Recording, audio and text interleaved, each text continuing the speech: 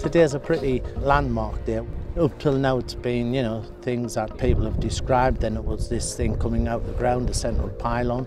But today now, when you look at it, it is a bridge to get across the river. So I think it's going to have such an enormous effect. It's hard to overestimate the things that it'll bring to the city. This will open up this whole site. It'll bring commerce, it'll bring industry, it'll bring housing, and then it'll connect to the port of Sunderland, which enables that manufacturing corridor down the A19 to actually bring its goods in, its raw materials in.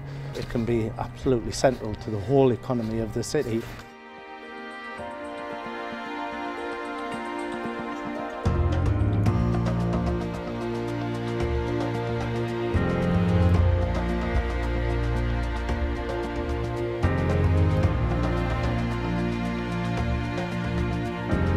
The bridge deck itself, it's almost 300 metres long, the section that we're launching today, with another 40 metres of temporary nose and tail added to it, so it's over 3 football fields long.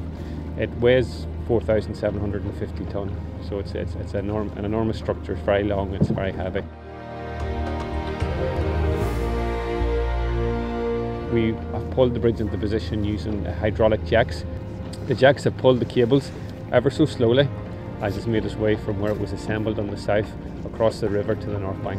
Once that's complete, there'll be a gap of 40 metres that we have to close.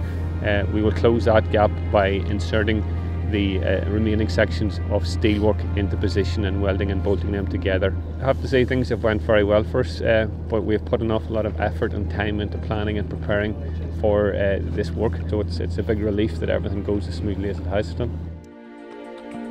I'm a general operative on site. I've been working in the cofferdam, I've been doing roads, drainage, all that sort of stuff. It's going to be an icon of Sunderland, so I wanted to get myself in here and be part of it, It's more than I imagined, the people who's actually doing the work on the ground, you've got to actually take your hat off to them. They've done a fantastic job in a short space of time, and the end product will be the bridge that we all need.